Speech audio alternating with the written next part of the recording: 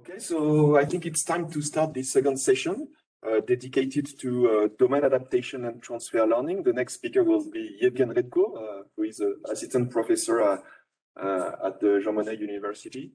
I remind you once again, for those who are just joining us, that you can write your question directly in the chat, and if the answers are simple, Ievgen will try to answer them on the fly. Otherwise, we will take a moment, maybe in the middle of the presentation, to answer the other questions. Okay, so I leave the floor to Ievgen. Thank you. Thank you, Mark, for the presentation, and it's really nice to be given a chance to talk about this fascinating topic, at least as far as I am concerned, as I was working on it for the last maybe 8-9 years.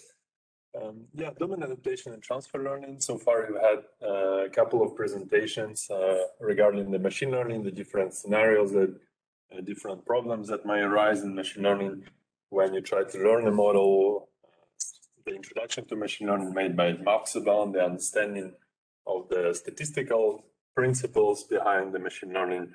Then Charlotte explained you how to deal with the data and how you actually, how you do and train how you deploy your machine learning models, starting from the very beginning, from gathering the data and actually moving forward with that. And then the talk of Remy about the anomaly detection and in general the unbalanced learning in some ways. So I will try to, in this talk, to shift a little bit from the paradigm that they were considering, all of them in some way. And this change of paradigm, as you will see, will have very drastic, will have some drastic consequences on the learnability in general in this particular framework.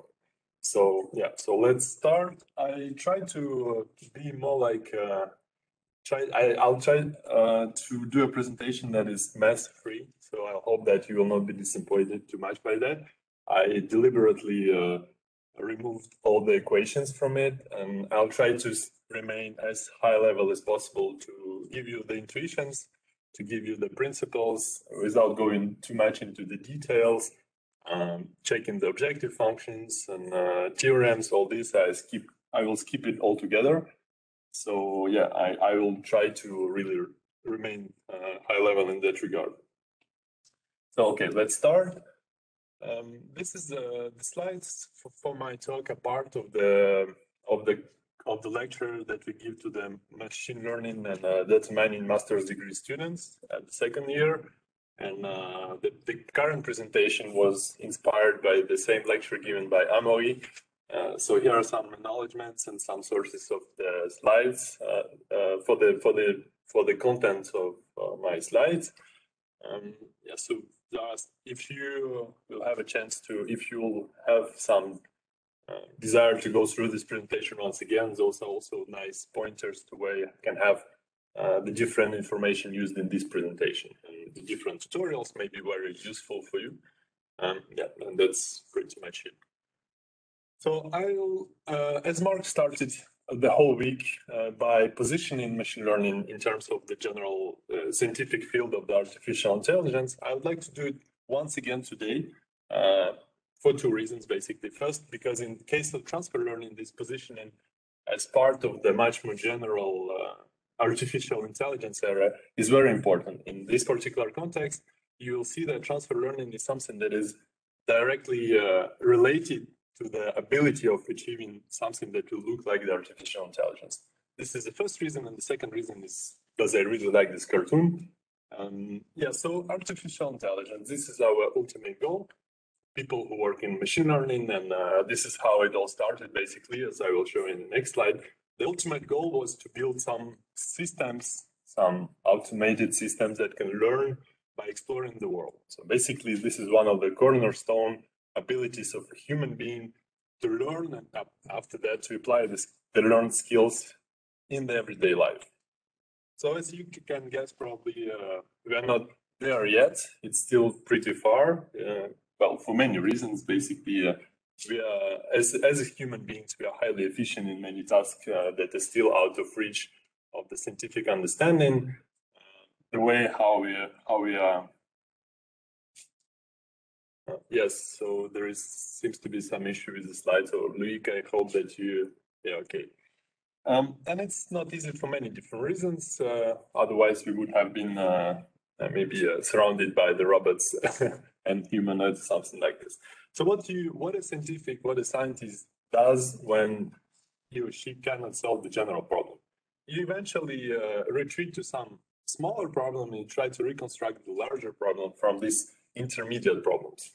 And actually, this intermediate problem, when we consider the activities of a human being, are those separate tasks that we consider that we perform in our everyday life. Those can be some recognition tasks. Those can be some classification tasks. We may want to, to do some STEAM understanding, which basically boils down to labeling the different objects in the image that we see with our eyes. We want to make some recognition. The recognition of the handwritten digits, but for instance, some noisy data that you want to convert into something when you read the prescription of a doctor, for instance. All those separate small tasks that eventually, at some point in the development of the field, will lead to this ultimate goal of achieving artificial intelligence. And all these tasks, when you retreat from the big goal to these smaller goals, are basically handled by the machine learning. So everything that was explained so far, those are the ways of dealing with these particularly separated tasks that we will hope to put together at some point and try to reach something that is much more similar to, in the whole, to what we represent as human beings. And this solution appears to be highly efficient nowadays. Mark told you about many different success stories of machine learning. Every single area of our everyday life is impacted in some way by the machine learning in one way or the other.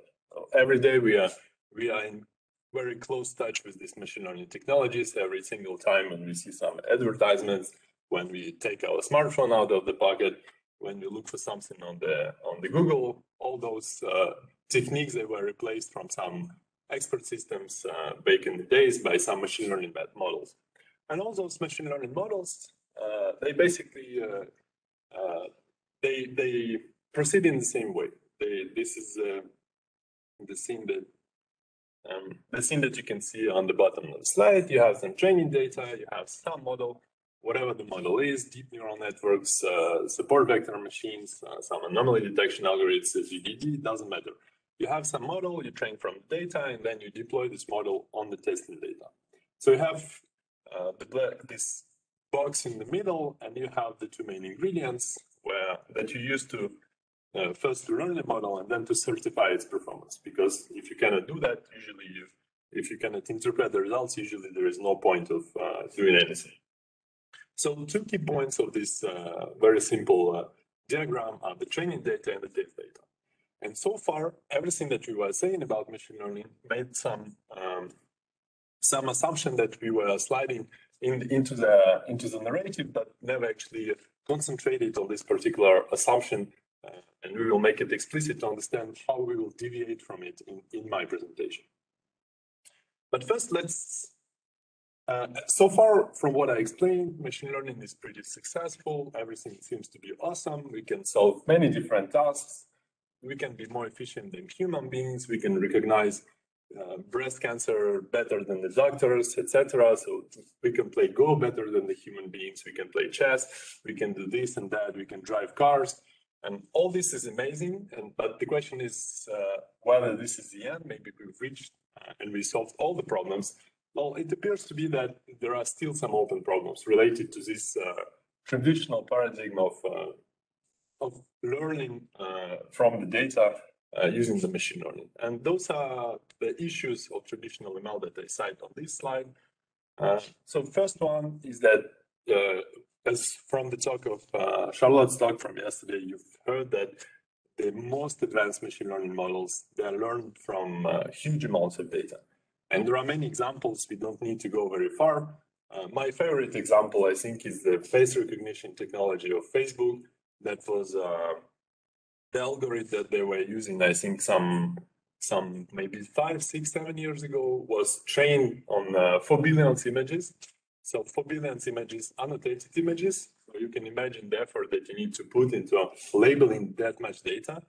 And there are many other examples. For instance, the game of chess, the Alpha Go, I don't know, Alpha Zero algorithm. I always confuse. No, yeah, Alpha Zero algorithm was trained on all the history of the chess since the day when we started actually to record the games of chess. And the algorithm trained on that, plus the games that it was playing against itself. So those are the huge amounts of data. And this is essentially a drawback because in some tasks, like those that are mentioned on these slides, in biology, in physics, we do not have a chance to just observe that much data and gather that much data. And on the second, on the other hand, we sometimes cannot label that much data. So, and in general, we cannot, you cannot consider this as a plausible option to actually gather billions of data points and labeling them through some manual effort for every single task that you try to solve.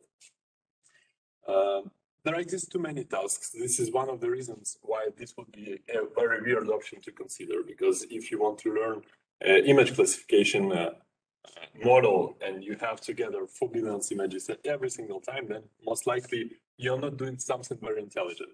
Maybe that will be very efficient, but if your goal is to reach something that looks like a human being way of dealing with those tasks, then most likely you are far away from that.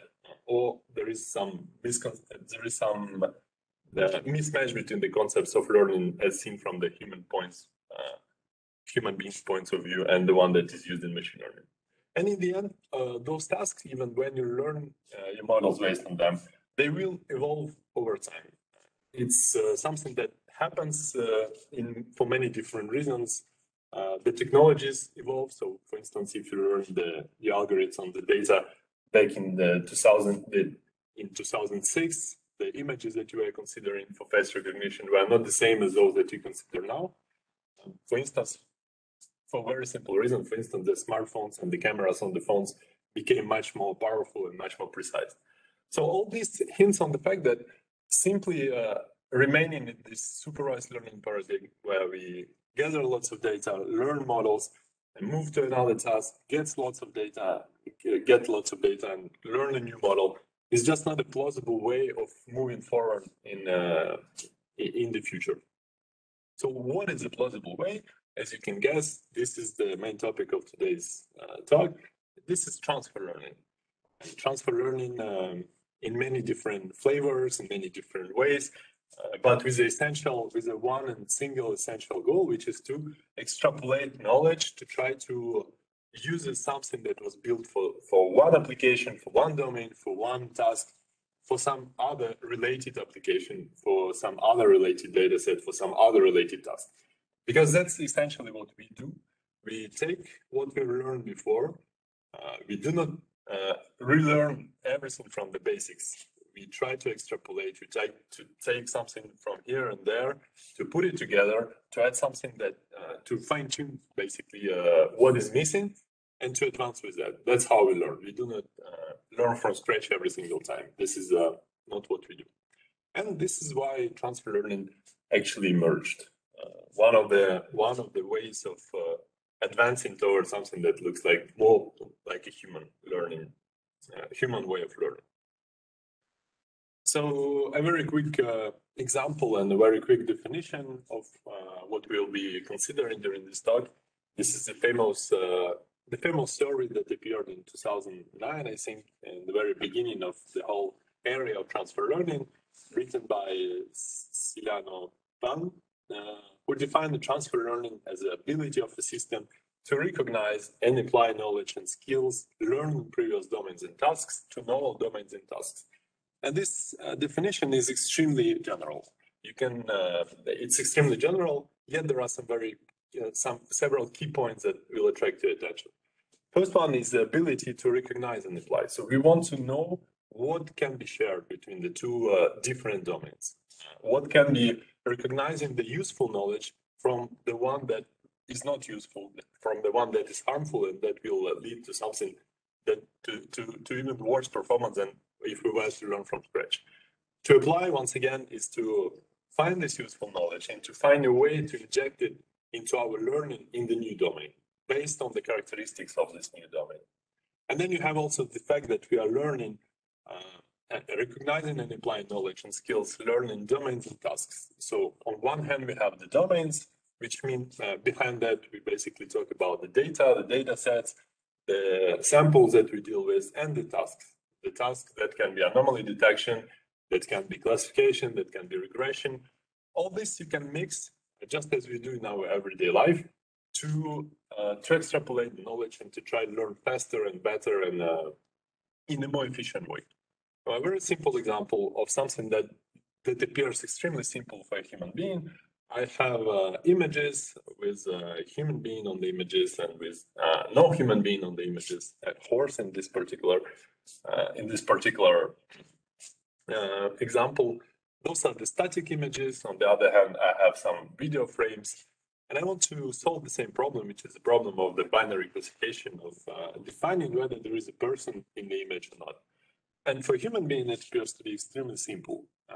For the machine learning algorithm, shifting slightly the nature of the data that you consider, the modality of the data from images to the video frames, can lead to a drastic drop in the performance. Even the most state-of-the-art models can fail because of this slight change that you, as a human being, will not even consider as a change, because for you, it's basically the same.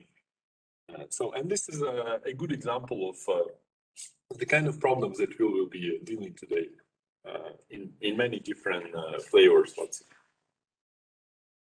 So why transfer learning? That's the 3 or 4 slides that were intended to attract the attention of the master students because they need some explanation of why we will be considering this particular topic and not some other deep learning related stuff that is on the hype everywhere in the media. This is the slide that is taken from the tutorial of Andrew Ng from at the NeurIPS conference at his keynote talk, and he argued that there are many different drivers of the commercial success of machine learning in the industry. One of them, obviously, is the supervised learning. Supervised learning dominates all the successes. This is the good old paradigm where we gather lots of the data, we learn on the data, we are highly efficient. And then he puts just behind it the transfer learning. The transfer learning is a way of transferring all those models that they were learned on these huge data sets to new applications, to new classification tasks, related classification tasks that will allow to save the effort needed to do the supervised learning. And behind that, you have unsupervised learning and reinforcement learning. I would argue that so far, maybe reinforcement learning, I don't know if it leads to lots of commercial success, but at least it leads to lots of media success, as seen from the AlphaZero and AlphaGo. But anyway, this is a projection of how Andrew Ng saw the role of transfer learning, not only in the academia, among the people who deal with some particular problems that may appear to useless to some other people, but in the industry, in real world applications of machine learning, and basically in the way of how the companies using machine learning make money. This is what he said. This is one opinion that you from the guy who is pretty famous in the area, and I think it's worth mentioning it, and it's worth maybe listening to somebody who is on the scene in machine learning since a very, very long time, and who was considered largely as a visionary of the machine learning field. The second opinion about transfer learning is directly related to what I've started from, and this is the quote from the Demis Hassabis, the CEO of DeepMind. DeepMind that Mark mentioned in the first talk, the DeepMind that solved the protein folding problem, the chess playing problem, the Go playing problem, and many other impressive results. So he thinks that transfer learning is the key to general intelligence. And the key to doing transfer learning will be the acquisition of conceptual knowledge that is abstracted away from the perceptual details of where you learn it from. This is a very complicated and overcomplicated maybe quote, but it boils down to the fact that somehow when you learn if you want to move towards the general artificial intelligence, you'll have to find a way to find the quintessence of the knowledge and to carry it on and to try to apply it to new tasks and without the need of this, once again, I would say, supervised learning, where you start learning from scratch every single model on a new data set. This is one more important opinion that one may want to hear about the transfer learning and its importance in the machine learning field. So I hope that at this point, two smart guys told you that if you consider me a smart guy, then three. So there are at least three people who explain in these quotes why transfer learning is that important and why it was important to include this particular talk to the Manutech-SLEIGHT special session number 6. Okay, so this was the motivation introduction part of this talk. In some way, it was the beginning of the introduction and the motivation part of this talk. I'll stick to this outline for the rest of the talk. I will continue giving you the real-world examples and trying to explain to you what are the particular differences between the supervised learning that I've mentioned many times before and the transfer learning. And then we'll finish this part, the first part, with many different examples, real-world examples of where we use transfer learning, where that more or less the most famous examples that I've picked up here. Many others can be found in the literature. The second part will be about understanding the domain adaptation problem, the transfer learning domain adaptation problem that we will define. Why is this important? Because usually when you try to come up with some algorithm to do to achieve some particular goal, you usually need some guidance. And in this particular case, the guidance comes from the fact that we want to understand what changes in respect to transfer learning when we compare it to the supervised learning problem. Mark told you about the generalization bounds, about the theoretical guarantees, and how they suggest that you need to find a certain trade-off between certain quantities, how you can do that. We will do the same with respect to the domain adaptation to try to understand what will be the principal way of solving this problem suggested by some theoretical insights. After that, only after that, I'll switch to the algorithms. Those will be a very non-exhaustive list of the algorithms. I could not even attempt to give you the whole picture and the whole overview of all the algorithms that exist, because there are just too many of them and it would not be tractable even in 1 week, I think. I'll just give a couple of hints to the most famous algorithms, to my personal favorites, and I think Mark will be mentioning some other algorithms later today related to the optimal transfer. And finally, I'll finish with a real-world example of a medical imaging problem where transfer learning was used. That I had the chance to work on with one of the postdocs from the Hubert Curien Laboratory when I was still at CNRS. So I think it's a good illustration of why transfer learning can be useful in medical imaging applications. Okay, so let's start. Intuition and motivation, domain adaptation and transfer learning. I'll be using those two terms interchangeably, but I'll explain the domain adaptation term a little bit later in a couple of slides. So I'll just let's say transfer learning so far. Transfer learning majorly appeared in computer vision applications. I think that's how it historically happened. There were maybe two different areas, which will be the natural language processing and the computer vision. So in the computer vision, what happens is that people started to ask themselves the sort of questions of what will happen if we learn our huge deep neural network, some AlexNet, for instance, that has some impressive results on ImageNet. What will happen if we try to use this neural network on some other benchmark datasets? So those datasets may, for instance, have the same classes. They may contain the images that portray the same object. So what will happen in this case? For instance, a very common example considered in the transfer learning literature is that the images from Amazon. So in this case, those are the screens, and the images of the screens, of the actual screens taken by some by the web camera or some DSLR camera.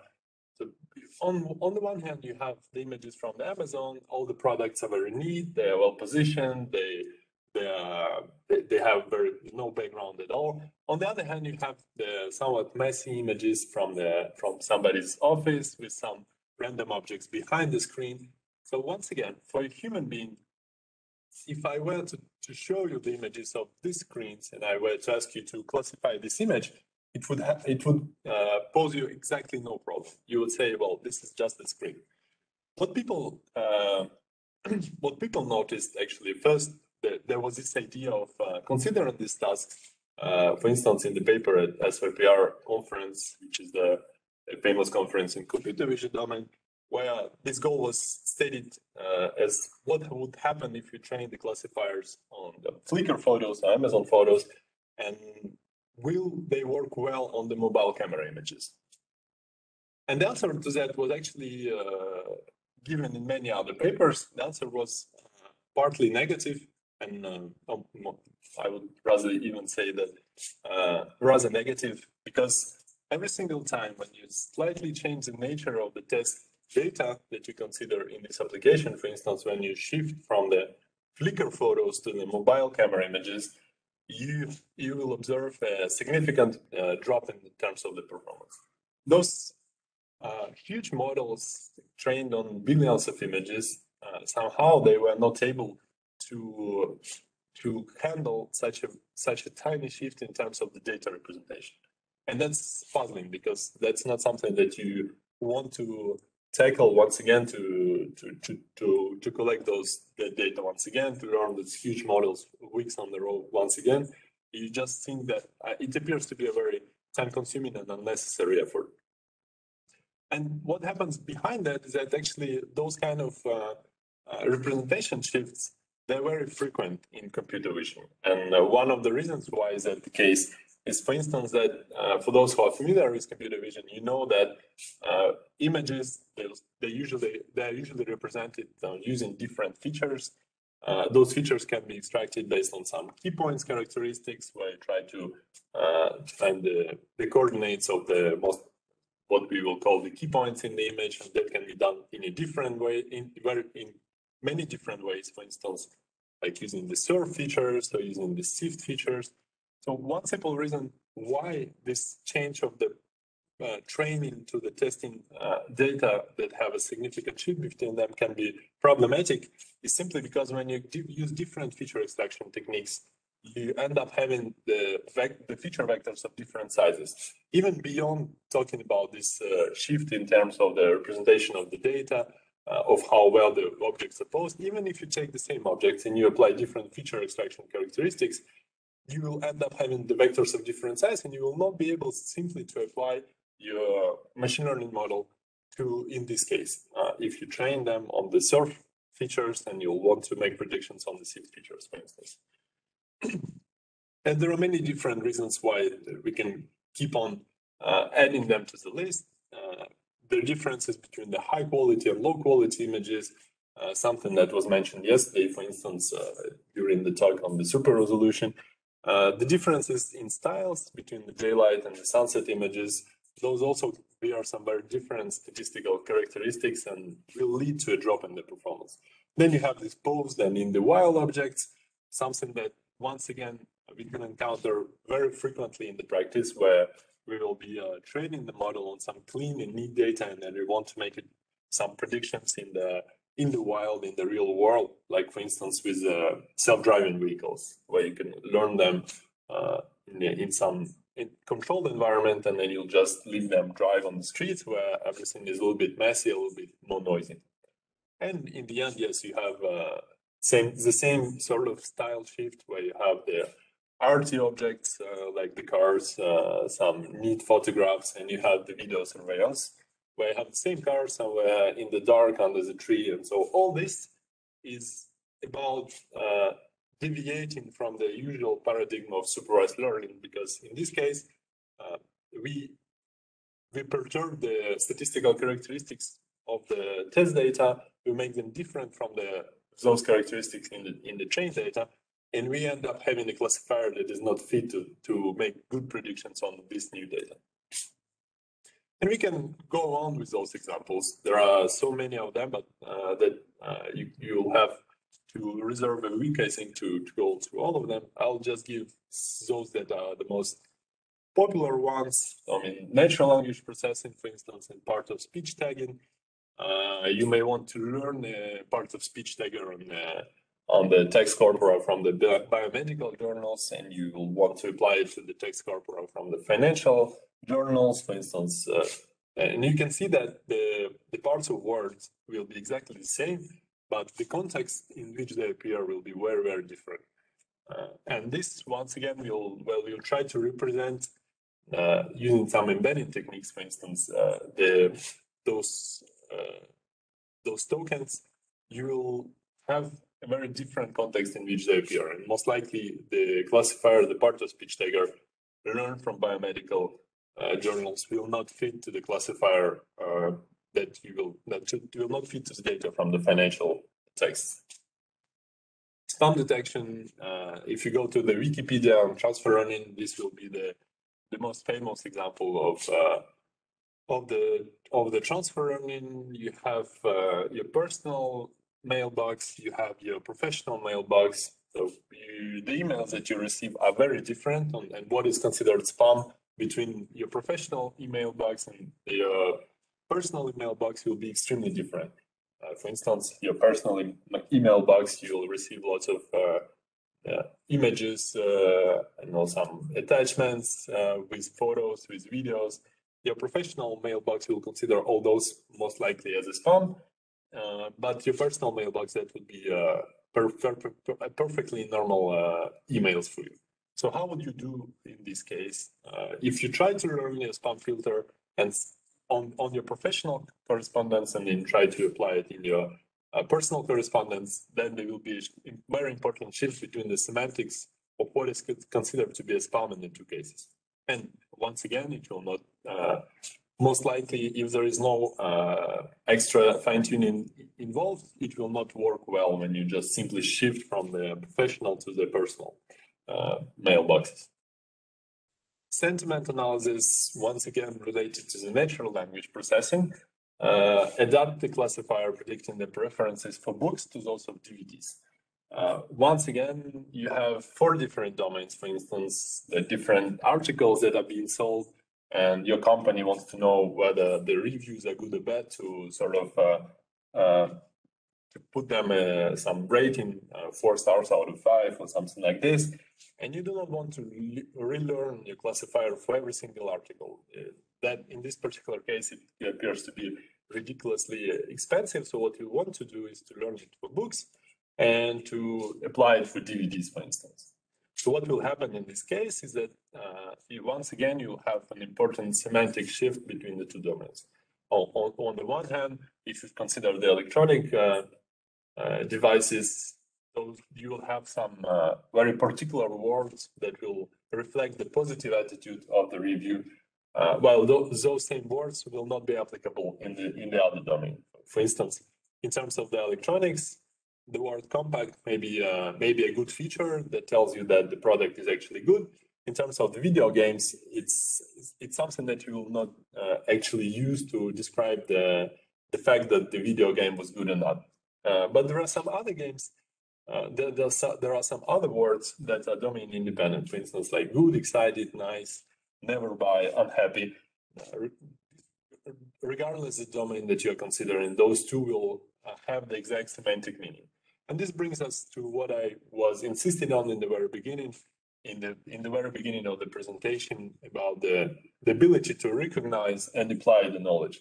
So in fact, here the recognition part would be to spot those domain invariant words and to try to take them into account. So this sort of builds up to give you a hint of how the transfer learning algorithms will proceed in the end. And this is something that will be perfectly reflected by the actual practice of transfer learning. And the final application that I wanted to mention is something that many physicists, I think, people working on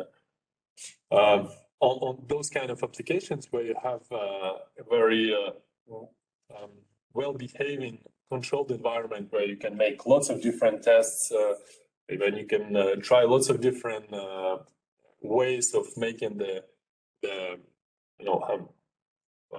I would say, yeah, the simulated environment basically that allows you to play with some process to get the results, and then you want to see what happens, to learn some policy based on that, to learn some classifier, some model, no matter what, and then you want to deploy it in the real world environment. So all those simulations that you've done, as you can see on the left here, those are just the computer simulations. On the right, you have the actual robot, you have the same object. And this is something that we call the sim-to-real adaptation, one of the most important examples of the transfer learning nowadays, especially in the robotics, where you have the simulation environment, once again, that allows you to gather lots of data, learn a good model, and then you just put your robot out there in the wild, and you want to make it at least as good and to try to apply what is applicable in the real world and in the best way possible. So those are the real world applications of transfer learning. I hope that you are convinced now that it's very promising, not only from the academic point of view, but also from the industrial point of view, area of research, and that has now very, very straightforward implications in the practice of machine learning. Many other applications can be mentioned here, like the speech recognition, the medicine, something that I'll come back to later in the end of this presentation, the biology, time series adaptation, Wi-Fi localization, all those applications. I would go as far as to say that any single time when you learn a model and you redeploy it after some time, you'll encounter those shifts in terms of the data behavior that will lead you to the necessity of considering the transfer learning algorithms. So this will be my bottom line for this part, and telling you that whatever the application is, the fact that the data evolves and will lead you to the necessity of considering transfer learning at one point or the other. Okay, this was this was the motivation part. I don't know how if there is a strict distinction between the two. So now let's shift to the actual differences between the supervised learning and the transfer learning to understand what all this refers to, all these shifts and all these differences and all the similarities and the invariances that I was talking about.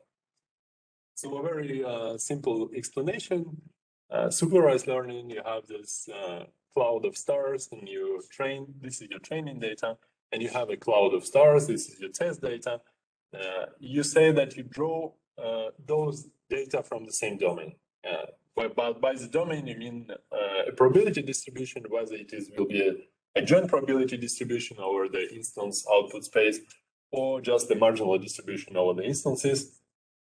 In this case, these are the instances. And there is transfer learning. So you have some other weird shapes, very basic explanation. This is your training data. You move to the test data. Those are very different. And you want to figure out a way of actually dealing with this shift. So from this slide, from now on, you can see that when we talk about the test and training data coming from the same domain, we refer to the fact that these data are drawn from some probability distribution. And when we say that the training and test data are from different domains, we refer to the fact that training and test data are drawn from the different probability distributions. This is the key difference between transfer learning and everything that was explained so far. Up to this point, we were considering the training and test data drawn under the assumption that it is drawn from the same probability distribution.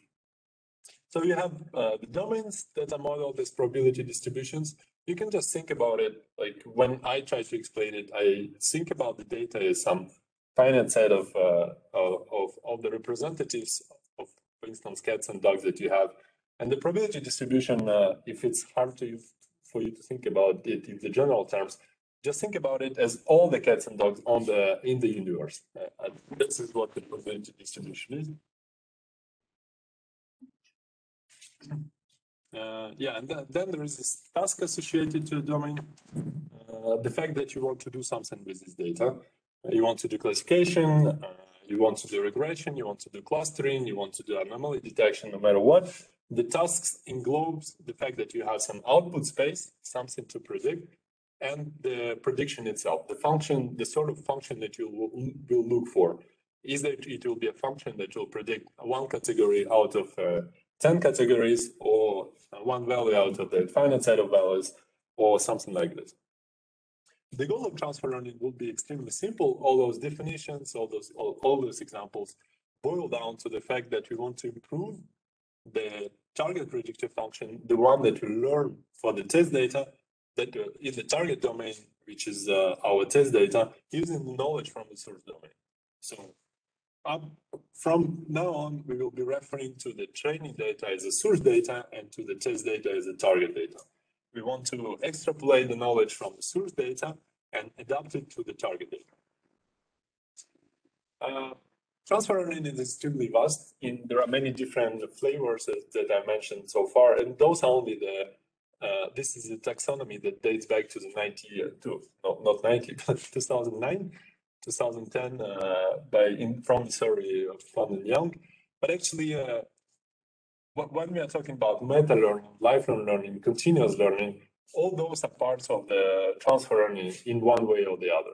So all those new paradigms that induce lots of hype in the machine learning community, all those are referring back to the ability of sort of move on and carry on knowledge that is abstracted from the way of where you learn it, just as Demis Hassabis said. In this particular talk, we will be concentrating on the domain adaptation, the one that is in the red square. The assumption there is that you do not have the same distribution of the data, but still you want to solve the same task. And when I say the same task, it means that I will have the same output space, and I will be solving the same task in terms of the nature of the task, in terms of the function that I'll be looking for. Whether it's regression or classification, it will be the same between the two domains. This is a part of what we call the transductive transfer learning, because we will be considering the fact that we do not have labels in the target domain. Otherwise, it's maybe not that useful. Our goal would be to use a huge labeled sample from the source domain to learn something in the target domain where we have no labels. This is what we will focus on. It all boils down to asking the question, how can we learn using labeled data from a source distribution, a low error classifier for another related target distribution? So you can replace the name distribution by the domain. You can replace the word domain by the sample. The idea will be the same. Learn the classifier from the source samples to apply it further on the target sample where the two are not drawn from the same distribution. Some notations just to quickly differentiate between two very important notions that we will be considering. Just a quick reminder of what we call the input space X. The data that we consider the output space are basically our labels. When we talk about domain, we can talk about it in two different ways, whether we will be referring to the distribution over the inputs and the outputs, or we will be talking about the distribution only of the inputs. In this case, we will be using the name, the marginal distribution, denoted by D, and the joint distribution denoted by P. We'll have some class of models, which can be any learning algorithm, basically SVM, deep neural networks, etc.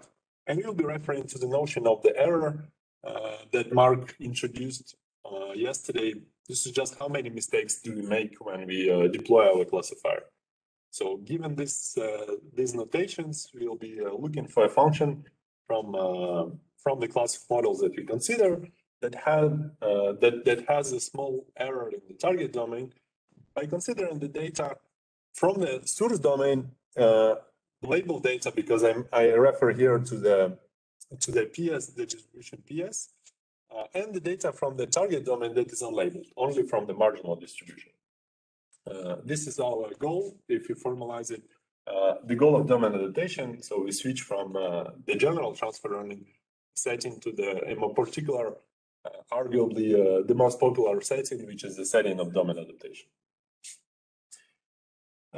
This mismatch between the distributions that we were mentioning can also have many different flavors. So basically,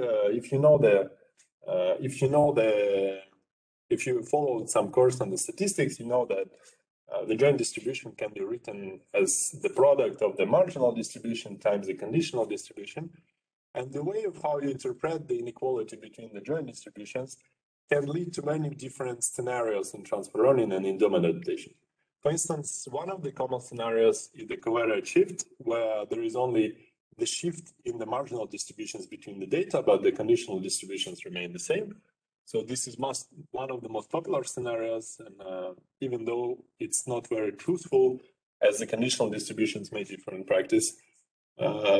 You also have the target shift. I'll be just going quickly through those because just to let you know that domain adaptation is not only about the change in the marginal distributions. You have the same situation, but in this time you have the imbalance between the classes in the source distribution and the target distribution.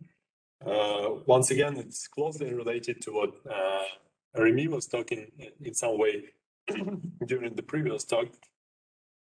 Occurs in many real-world applications with imbalanced data, where for some reason you build your model on the data that was balanced, and then you deploy it on some hugely biased data in terms of the representative of the classes. Not many contributions in the literature in case you want to find something to work on, and it assumes the same distribution of the inputs in some way. So one good example of that is a remote sensing application where you learn to recognize the different parts of the landscape. For instance, if you are in the city, then you'll have lots of roads, lots of buildings. You build a classifier on that from the satellite images, and then you move to the countryside, to the mountains, where you have scarcely any buildings, any roads at all. But you have lots of forests, lots of rivers, and then your classifier will basically fail. And this is one of the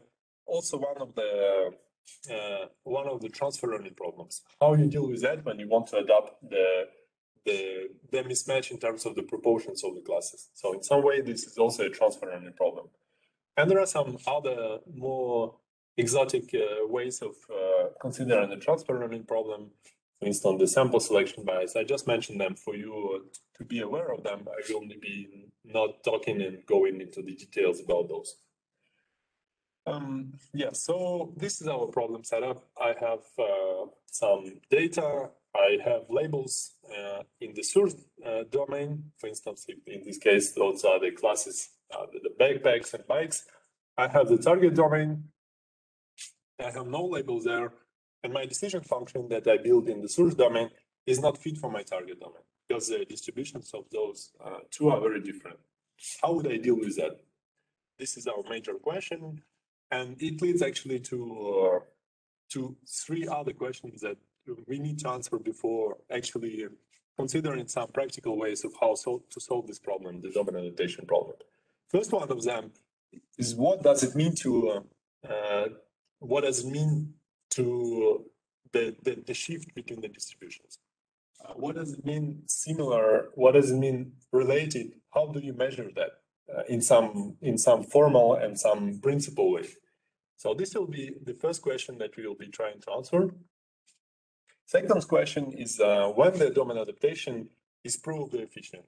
I know that I cannot control my target error just as Mark couldn't control his true error yesterday, and he was bound in it by something that he can control in practice. How would I do the same in the domain adaptation? What will be the intuition? Because we know that the intuition about the supervised learning leads to some practical algorithms. How would we proceed here? Third question, based on the previous result, are there any pitfalls of the domain adaptation? Are there any cases where we cannot adapt actually? And this is one major and striking difference with respect to the supervised learning, is that there are the spoiler is that there are some pitfalls of the dominant adaptation where whatever you may do, you will still fail and you will not be able to adapt. And this seems very intuitive because in some particular cases, you may have this semantic shift between the domains that will not allow you, they will be so unrelated that it will restrict you from adapting successfully. And finally, how to design new algorithms based on all this, taking into account the proper measure of similarity, taking into account the theoretical guidance, and taking into account the pitfalls of dominant adaptation that we will be seeing in the following slides. Okay, so I'm running a little bit late. I'll try to, it took lots of time to explain that. So this part is very important as I will try to explain the intuition behind the dominant adaptation problem and how it can be solved in practice based on some formal ideas. A quick recall from the yesterday's lecture in supervised learning, where our sample S that we consider for learning comes from some distribution. We want to know what will be the classification error over the whole distribution. We want to relate it to, in some way to the classification error of the sample that we have. This is a learning bound. We control the error over the whole distribution by the error over the sample plus the ratio between the complexity of the model and the size of the learning sample. This suggests a very natural way to proceed to learn, which is to minimize the error over the given sample, whatever the model is, the SVM, the neural networks, and to find a good trade-off between the complexity of the learned model that you consider and the size of the dataset. Just as Charlotte explained yesterday, have lots of data. You can opt for some options like for data-hungry options like deep neural networks. If you have less data, maybe try not to go there because you'll the ratio in the second term will hinder the control over the classification error over the test sample. So this is a very natural way of considering the supervised learning problem. You have this bound and you minimize the two terms and you try to proceed in this way. So what happens in dominant adaptation? First observation is that the source sample is not drawn from the same distribution as the target one. So we cannot no more relate the true error to the error over the sample because the sample is not drawn from the same distribution. So this is one major statistical difference between the transfer learning and everything that was explained so far is that we do not have this assumption. We just we violate it and we want to deal with it. And this is our major problem in dominant adaptation. And yet, if we consider the intuition behind dominant adaptation problem, we can say that it should reduce to the traditional supervised learning when the two distributions are the same. When my source sample is drawn from the distributions that becomes closer and closer to the distribution that over which I try to bound the risk, I should be convergent to this typical guarantee from the traditional supervised learning. So one way of portraying this intuition is to say that I'll be having the exact same guarantee, and you can see that, I don't know why, but I don't have this. Wait. So this, yeah.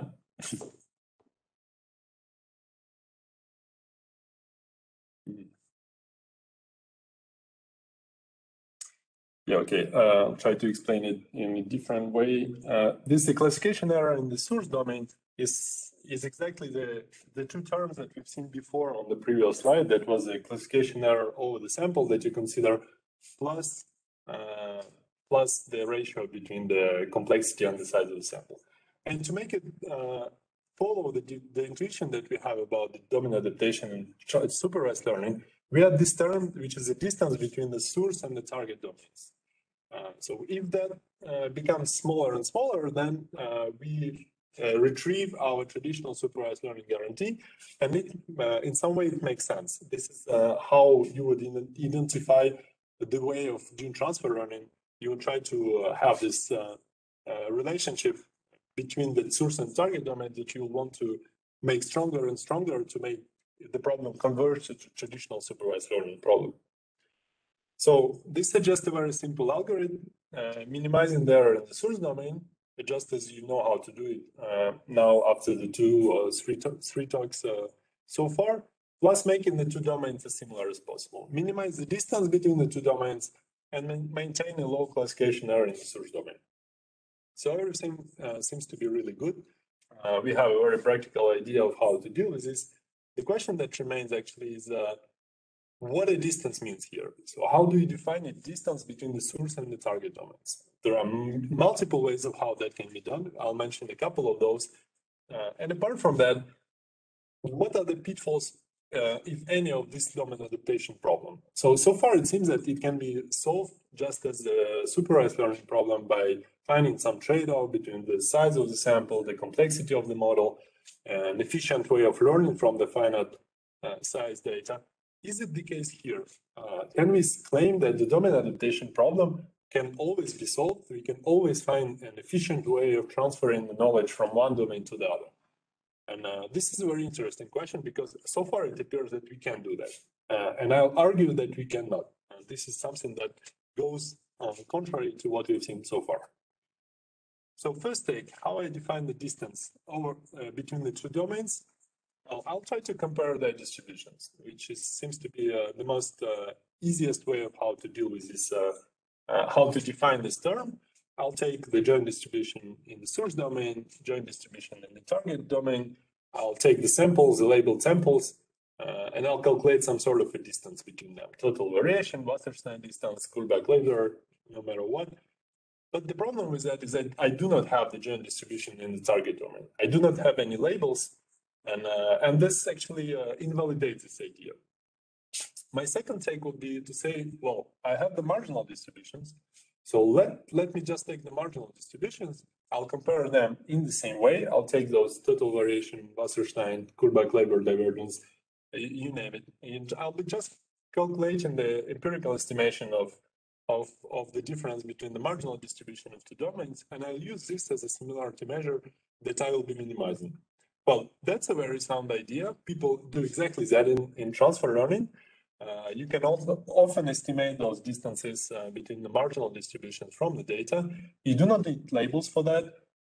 You can minimize them. You can parameterize them to find some transformation that minimizes the distance or the diversion that you consider.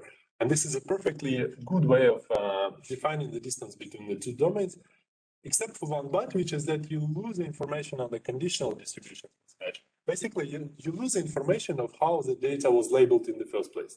And this is something that obviously you will have to sacrifice because you do not know what are the labels in the target domain. You cannot estimate those conditional distributions. And this leads to the very nice decomposition of the distance between the source and target domains. On one hand, you have the distance between the unlabeled samples, the marginal distributions. On the other hand, you have this mismatch between the labeling process, which in this case we will define according to the theory of the transfer learning as the error of the best classifier in two domains. So how you should think about it is that if I manage to find one classifier that is good for both domains, then it means that there is some model that can be good for both models in some way. And it is meaningful to try to find this model, to learn it on the source domain, and then apply it on the target domain. In this case, the guidance that I need to find this best model would be the distance between the unlabeled samples. I'll try to put them closer, and I will hope that I will find some representation for which there will be a classifier that will be good for both of them. And this is exactly this is actually the essence of transfer learning. In this very slide, in this very inequality, you control what you want to predict in the target domain by its three terms. Two of them you can actually minimize. Just in the supervised learning, you can minimize the two terms in the bound. There in the source domain, I have labeled data, so it's absolutely fine. I can minimize that. I can minimize the distance between source and target on labeled samples, but I cannot control the third term because I do not have labels and I cannot estimate what is the labeling function in the target domain. And this is the very funny thing about transfer learning, is that this lack of control over the last term hinders in sometimes the performance of the algorithms and of the transfer learning algorithms, and you basically have nothing to do about it. It will just happen sometimes. And the example that I found to illustrate this may be a little bit weird, but those are, this is the best example so far that I could find to illustrate the fact that sometimes there is no good classifier for two domains. So consider these two images. For you, probably they look both of them look like the salmon fillets, right? On the left, it's a salmon fillet, and on the right, it's a salmon fillet. It's just basically a piece of fish, right? But actually, so if I want to consider those images on the left as my source domain and those images on the right as my target domain, you would say that it probably should be fine. You can learn something on the left, transfer it on the right, and it will work nicely. Except for the fact that the image on the left, I found it on AliExpress, and it's a pillow. It's not a part of the fish. It's actually people sleep on that for whatever reason, I don't know. And the image on the right is actually a part of the fish. So given the fact that the representation of the data remains extremely close in these two cases, there will be no classifier that will be able to say that it's both a pillow and a fish at the same time. So this is a very weird example that illustrates that there will be no good classifier. The best classifier with for both domains will have a high error because of this semantic mismatch between the two domains. And this is exactly, in some way, it follows the intuition about the transfer learning problem. You cannot hope to transfer from something to something if these two domains are completely unrelated. Like the fact that you want to predict two different entities for two exactly similar objects. And this is what we call the possibility of domain adaptation, or the impossibility of domain adaptation. The fact that in some cases, the adaptation in the unsupervised scenario where you have no labels in the target domain is not possible, and period. This is basically the bottom line of it. So a quick summary, domain adaptation equals to the mismatch between the training and test distributions in terms of the data generating characteristics. Common approach, minimizing, controlling the bound that we've derived, aligning the marginal distributions, the only information that you have, plus keeping the source error low. Once again, something that you know how to do with machine learning methods. Third takeaway, the domain adaptation problem, the fact of aligning two samples, two distributions may fail when there is no semantic relationship between the two domains, or when the semantic relationship is goes on the contrary between the two domains. So as it was put by the authors of the papers that I was mentioning, when there is no classifier that is good for both domains, then we cannot hope to find a good target model by training only on the source domain. And this is a funny fact about transfer. It may fail, and there is nothing to do about it. You cannot find a right trade-off between the complexity, the size of the sample. This is just, in this case, this is not an option. It will not work. So if you have any questions, so far no questions, so maybe it was not as easy as I thought for you to follow. But yeah, let me know. We can make a short break here, or otherwise I'll just keep on going.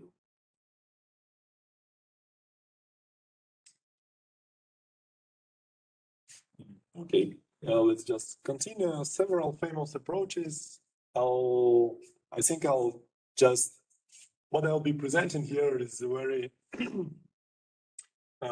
other very basic approaches to transfer learning.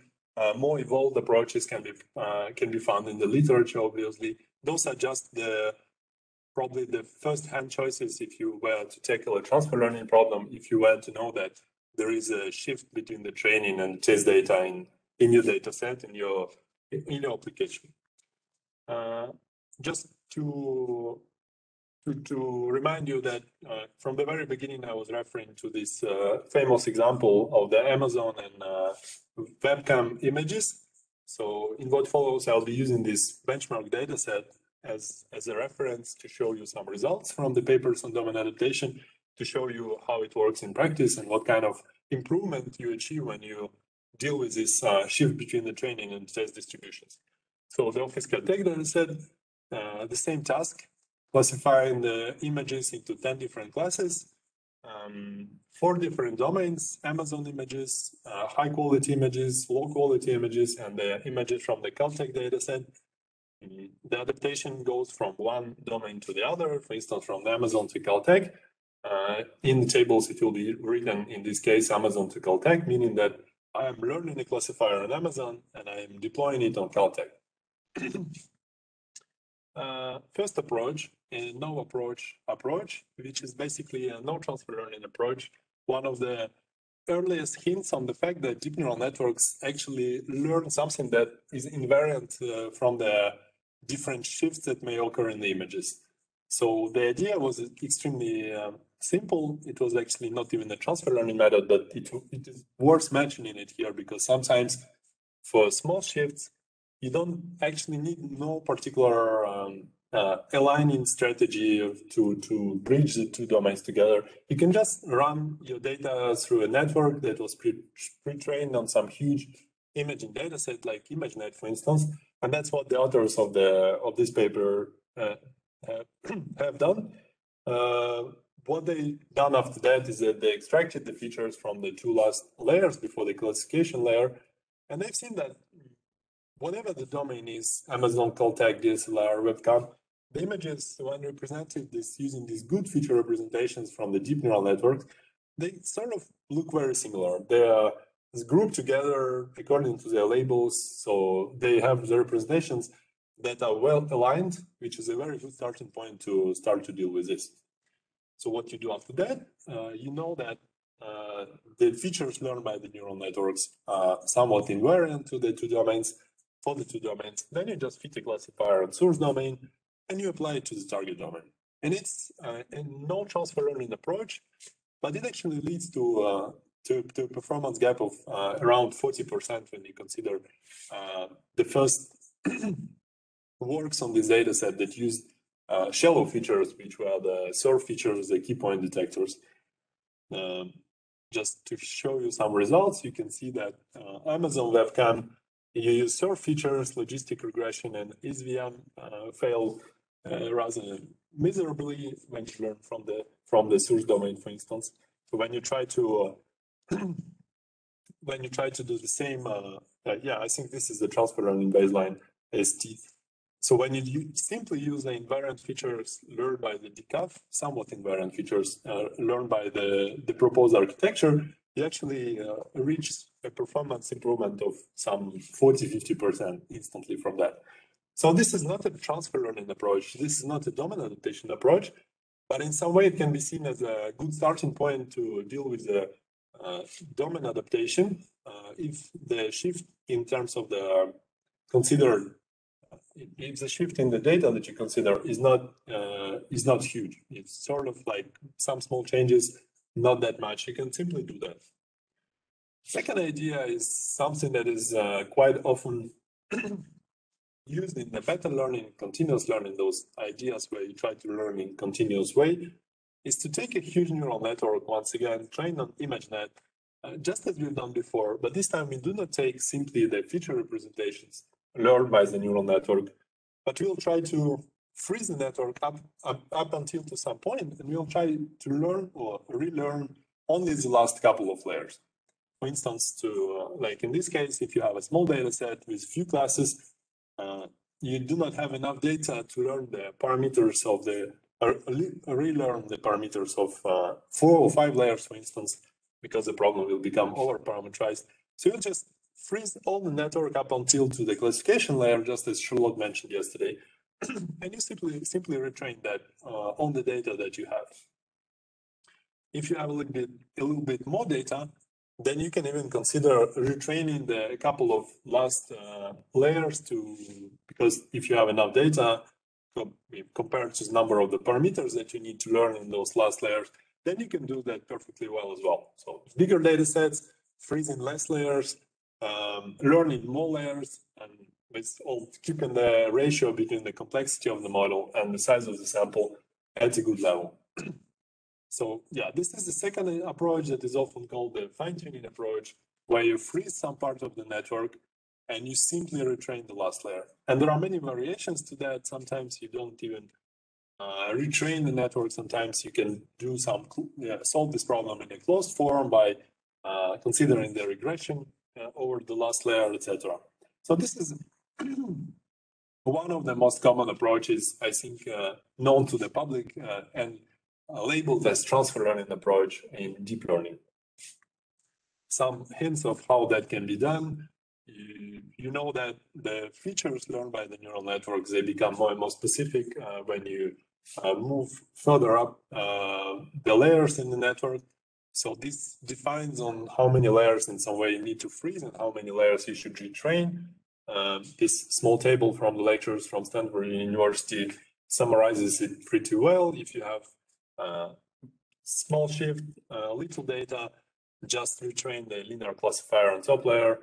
If you have very similar data set, quite a lot of data, then you take a couple of more layers to learn, and etc.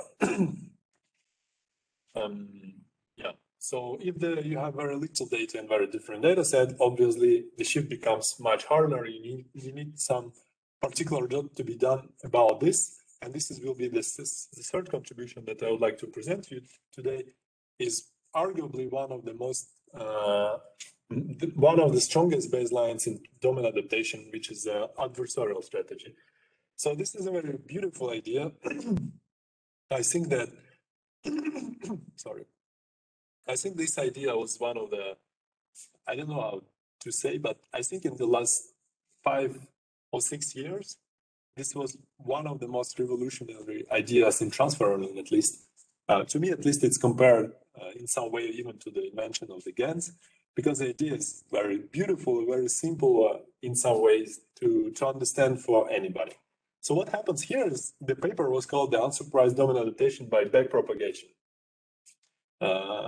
In this particular case, what the authors proposed was to use the neural network and to add an additional head to this neural network that will be predicting the label of the domain of the images that were passing through this neural network. So on one hand, you use your traditional head that predicts the class of the label over the source data and over the target data. And on the other hand, you have what we will call the domain classifier that will be distinguishing between the source and target samples. So the idea here would be to say that the set of the features that I'll be learning will be shared for both these tasks. So I will be learning a good classifier based on these features, and I will be also using these features to compare the samples from the two domains and to predict one single output, which will be to a label of the domain that this image comes from.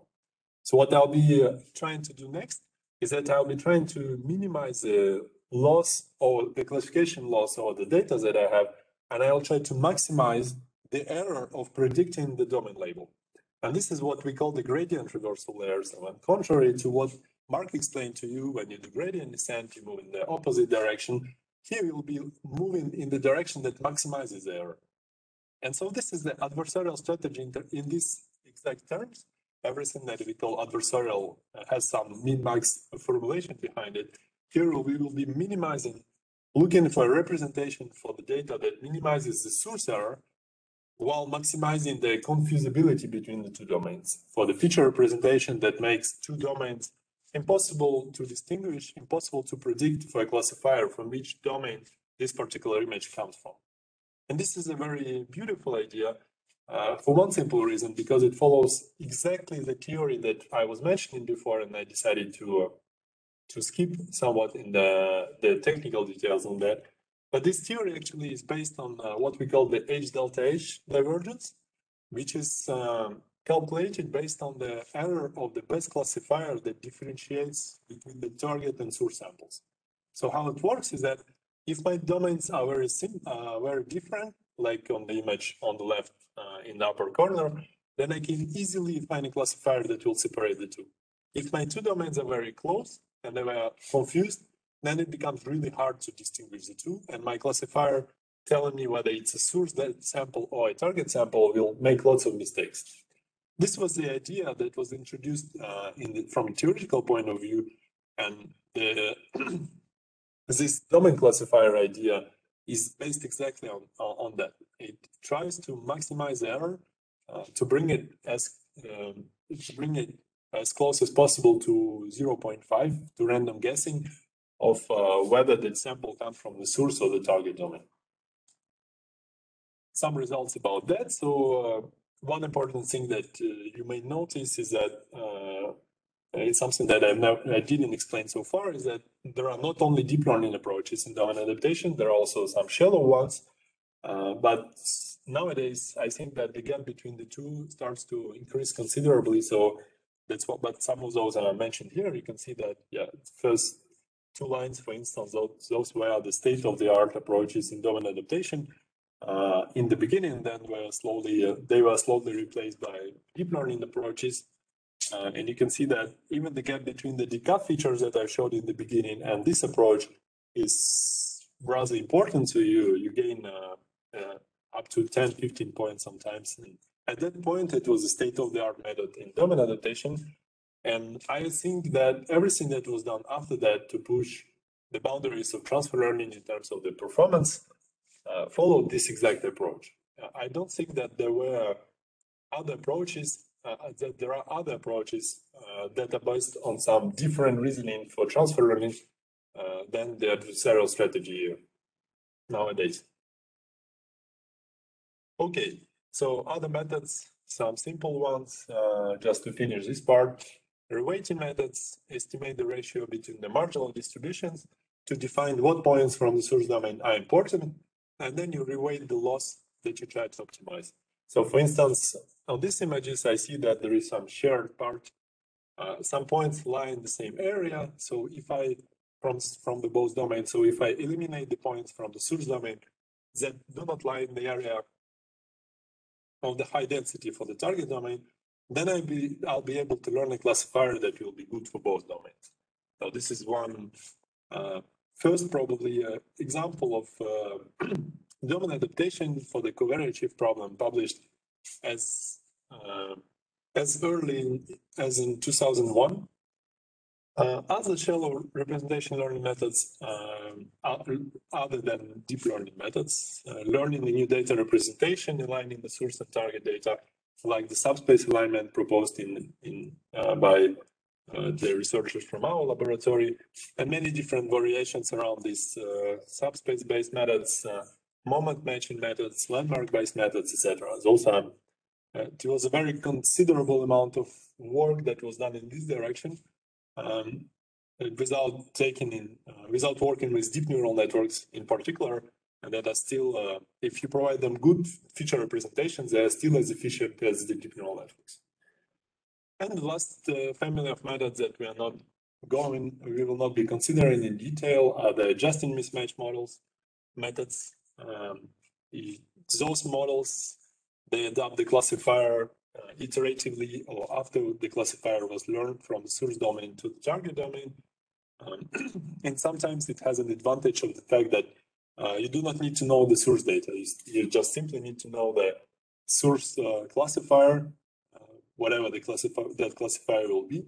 The target data, you adapt based only on that. So in terms of the privacy concerns or stuff like this, it may be a very interesting option to consider as well.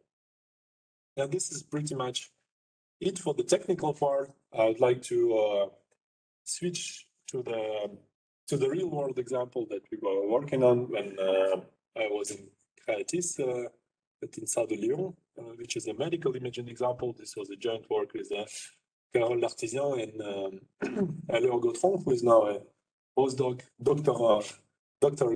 Gautron. So what was the problem? Something that can happen quite often in the medical imaging. The hospital, I think it was the hospice, I don't remember which hospital that was, I think Hospice de Lyon maybe. They had a scanner on which they were acquiring the prostate images for the radiologist to decide whether there is some cancer tissue in those images or not. So the first scanner was 1.5 Tesla. 1.5 Tesla refers to the resolution of the images that you get, basically. And then the scanner was replaced by a newer scanner, 3 Tesla scanner, which increased the resolution of the images. And the images, you can see it even visually, they have a significant difference in the appearance, and as we've seen it before, this will inevitably lead to some troubles when you will try to learn a classifier on one sort of images and apply it further in the other. Data that we were dealing with and the task was that of the binary classification, cancer or non-cancer. There were some manually extracted features from the data based on the image characteristics, based on the 3D pixels in some way, because all the images also were the slices of the prostate, and this prostate was reconstructed from the slices. Almost 500,000 3D pixels in one domain, 1 million in the other domain. The imbalance between the classes, but not between the domains. So we don't talk about the target shift here. And visually plotting, like in the real world, when you want to check, you have only 95 features, you want to check whether there is a shift, you just plot the density estimation of the features. And you can see that there is a clearly, there are some features that are clearly shifted between the two domains, and you sort of guess that there will be trouble if you try to learn on 1.5 Tesla images and deploy it on 3 Tesla images. And this is what was happening when we were trying to do that. This is the image on the left, the input image, in the middle, the ground truth, and on the right, the prediction when you learn the model on the 1.5 Tesla images and you deploy it on 3 Tesla images. So you completely fail on discovering the cancer in this particular image, which is a very sad thing to do if you plan to use those kind of methods in practicing the clinical investigations. So what we try to do is we try to identify the features that were contributing to the shift between the two domains. Basically, doing some feature selection for domain adaptation, that's how we've seen it. Why we wanted to do that? Because this is an interpretable way of eliminating the shift between the two data sets. We wanted to know what particular what was the source of this shift between the two domains, not learning some new data representation that has nothing to do with the original data, but trying to figure out what was wrong with the initial data in the first place.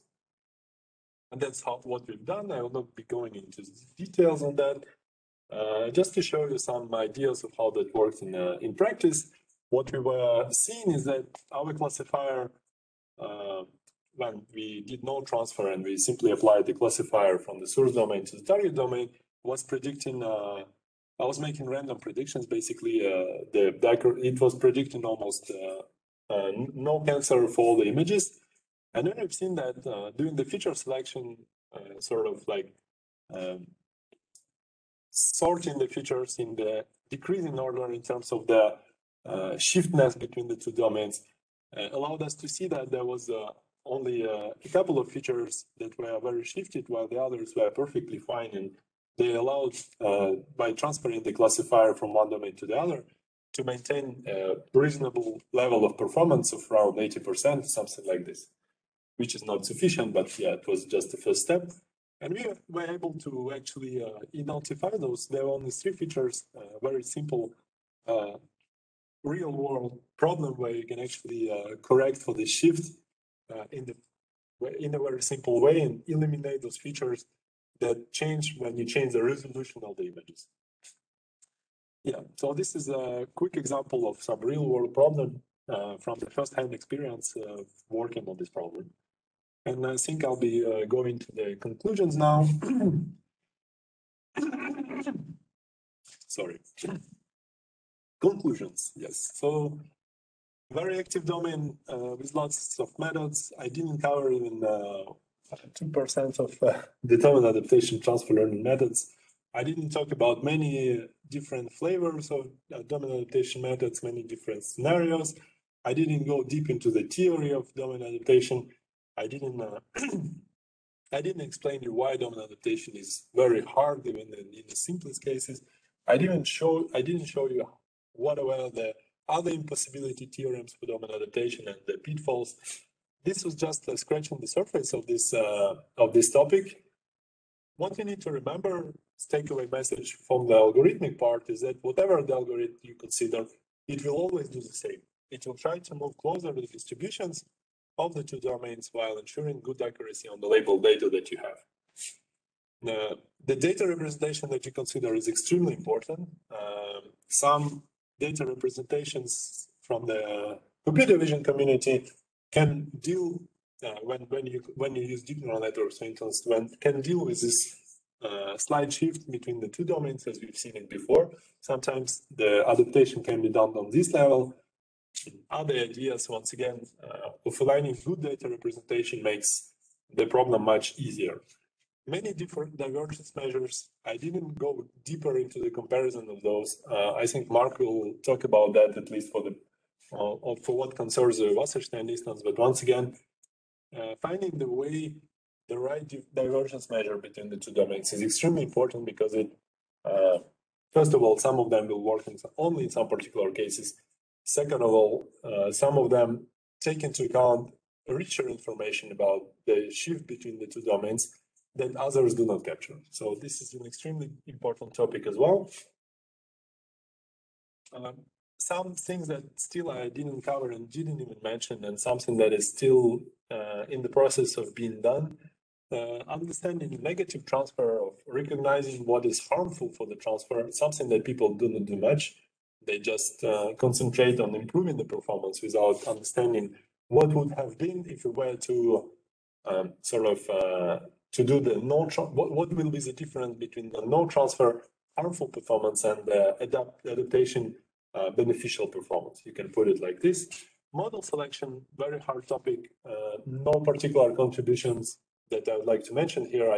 I'm not personally convinced about what exists, so I don't like to present it. And I think that from the theoretical point of view, the few model selection strategies in unsupervised domain adaptation, they do not appear very sound.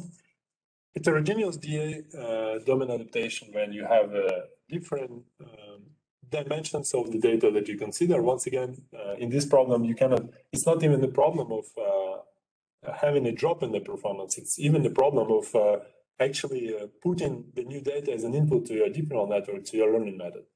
In this case, you can imagine obviously some simple techniques like PCA, but the practice shows that heterogeneous DA is a much more complicated problem, and the performance gap in this case is even wider.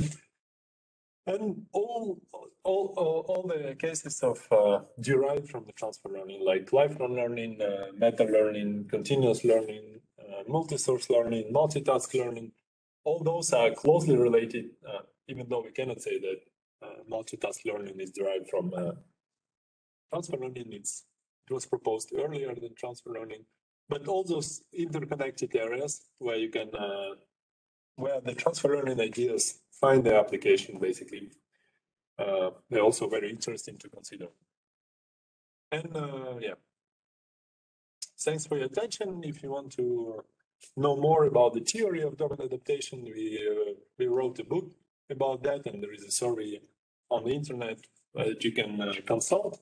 There is also my article on Medium explaining the transfer learning without any mess behind it. So if you want to check it out, you're welcome to. And thanks for your attention. And if you have any questions after 1 hour and a half, do not hesitate to pour them on me.